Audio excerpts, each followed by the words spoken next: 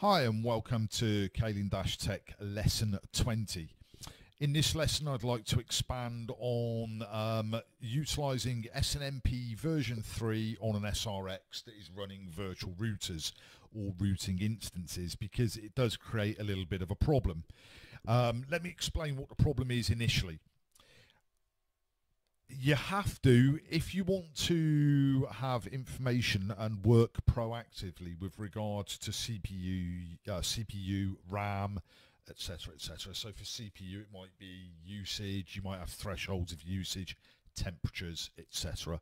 Same with RAM. You know you're going to have the same issues with that, and you're going to want to monitor that via your whatever your management system is, whether it's PRTG, SolarWinds, whatever it happens to be. Okay. So with regards to that, those systems are only accessible from the default context.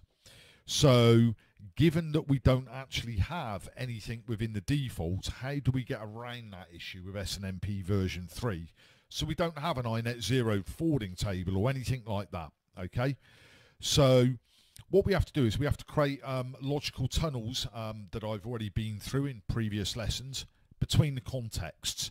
So we have to place one end of the logical tunnel into our entry virtual router, and by entry I mean where our management system enters the SRX. In other words, which VR is the port that it enters into, does it exist within.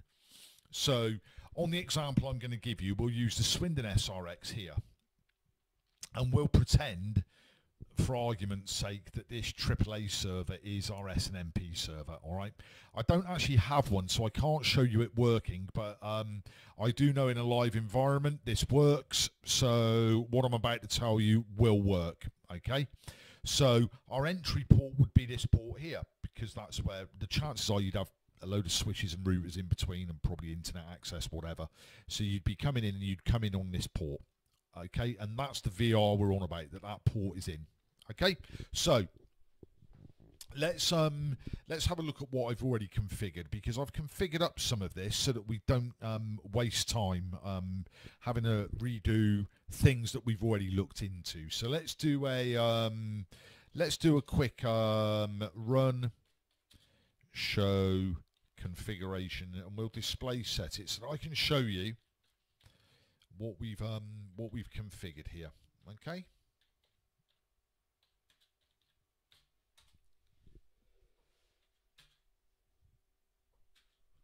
So let's get the whole lot up. Right, okay, so the first thing is we have our SNMP VR that we're going to come in on. So the interface that we're coming in on is this one here. Okay? G001.0. All right? So that's how we know that it's this SNMP VR that we've got to come in on. All right? So what I've done is I've created two new LTs. I've created 30 and 31.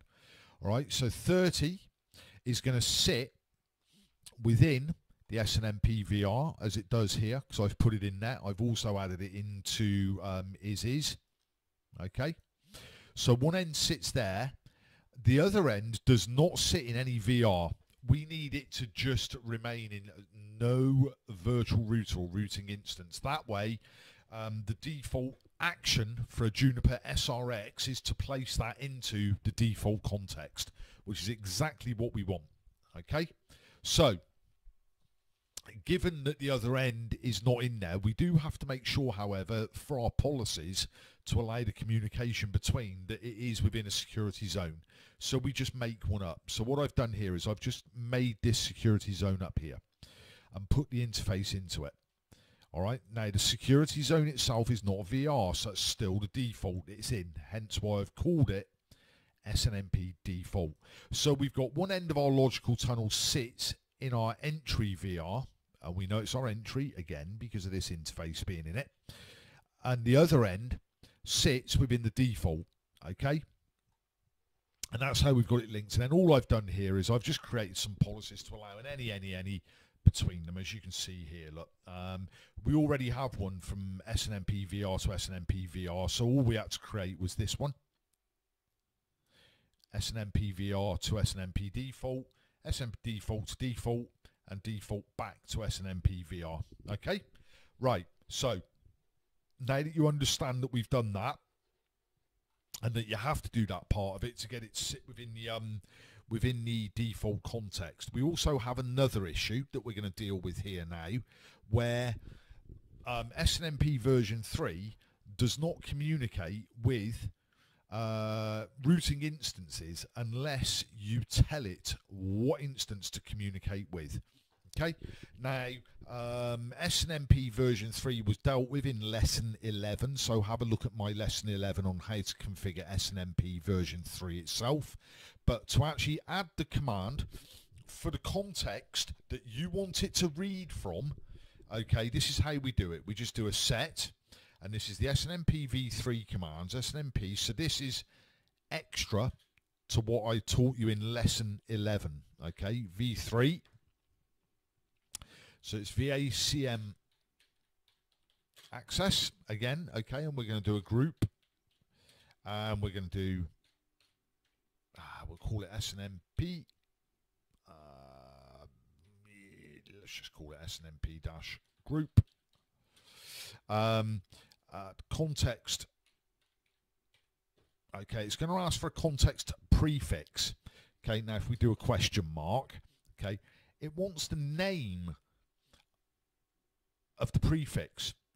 So in our case, we've got two. We've got customer VR, and we've got the SNMP VR. So we would actually have to do one for both in here, right? We'd have to do this line for that one, and we'd have to do the same like command again, but with that as the prefix. So the first prefix we'll use then is SNMP-VR. That's the prefix we want to put it in, okay?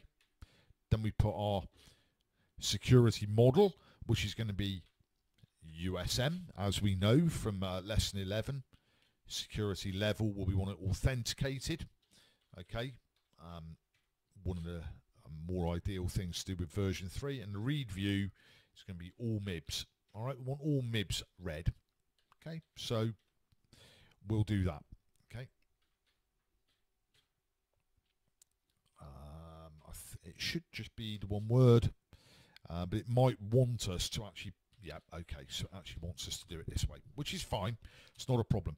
So we'll pop that in there, and that's how we tell it the context prefix, the routing instance that we want it to communicate with. Okay, so to review that, what we have to do is you have to create your logical tunnel between your entry VR, wherever your entry interface is, that your system monitoring, whether it be like say PRTG or SolarWinds or whatever, where it enters the system, where it's going to ask to read the MIBs, okay, you bring it in G001.0 for us, which is SNMP VR.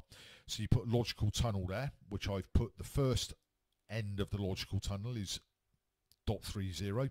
The other end is .31, but that does not sit in a VR. It just sits where it is, okay? But it has to go into a security zone. So just make up a security zone, as I have here, although make it intuitive so that you know, and pop the other end of the interface in there, okay?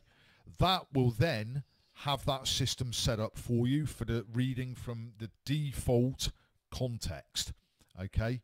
To actually get it to read from any other routing instance, you have to do it from, or tell it the context prefix within that command that I just gave you, which is set SNMP v3 VACM access group, whatever you want to call it. I just called it SNMP-group.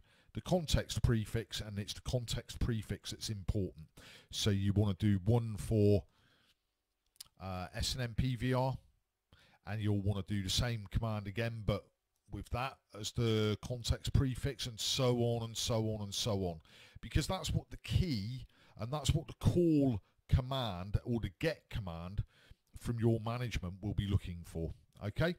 So if there's any questions regarding this, then please feel free to message me, and I'll deal with that for you. Okay, but that's an add-on to the old SNMPv3. I did all this configuration ahead of us doing this lesson to save time, or we'd be here for another 10-15 minutes. Okay, thank you.